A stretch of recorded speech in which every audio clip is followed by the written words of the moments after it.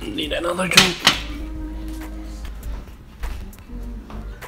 And these are all gins.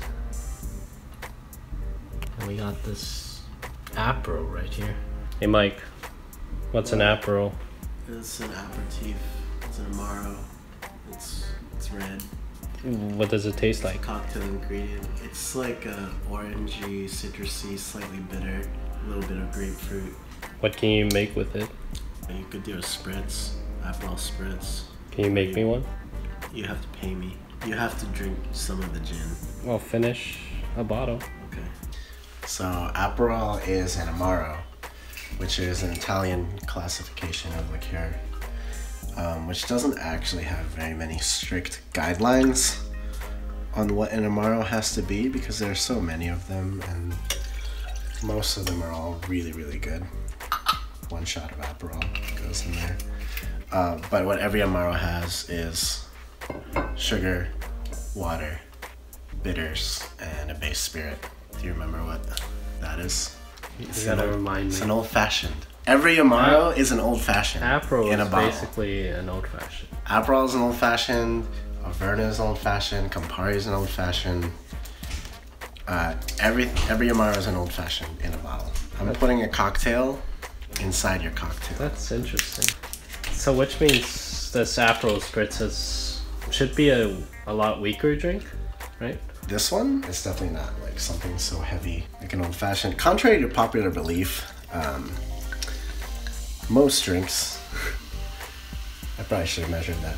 Most drinks will have about the same amount of alcohol as like a martini should have. About the same amount of alcohol as like a Cosmopolitan or a Long Island or whatever, but that's not how it always ends up. I tried to use about 3 ounces of Prosecco, probably was closer to 4.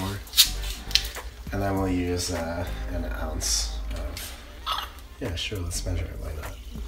So what's the ideal like proportion? Ideally you want to use like 1.5 ounces of Aperol, 3 ounces of Prosecco. Actually, you could go 3, 2, 1. So 3 ounces Prosecco, 2 ounces of Aperol, and just 1 ounce of club soda or sparkling water. And since we're using all Italian ingredients, we used Pellegrino. And then so do you stir it or anything? Well, you just build in glass. You give it a quick stir, but it's nothing like stirring a martini or an old-fashioned that is a longer process because this is essentially a riff on a highball cocktail. A highball is just spirit and soda, essentially. So anything that's like whiskey and soda, Jack and Coke, vodka soda, gin and tonic, those are all highballs. Like things that are 2 ingredient, on the rocks, something fizzy, that's a highball cocktail. And that's essentially what this is. We just changed, though, like let's call it a vodka soda. Instead of vodka, we used Aperol and Prosecco, which neither of them are as strong of a spirit as vodka. So we use more of it. We're using 5 ounces of Aperol and Prosecco combined compared to like just a shot of vodka topped with soda. And then let's garnish it with a little bit of grapefruit.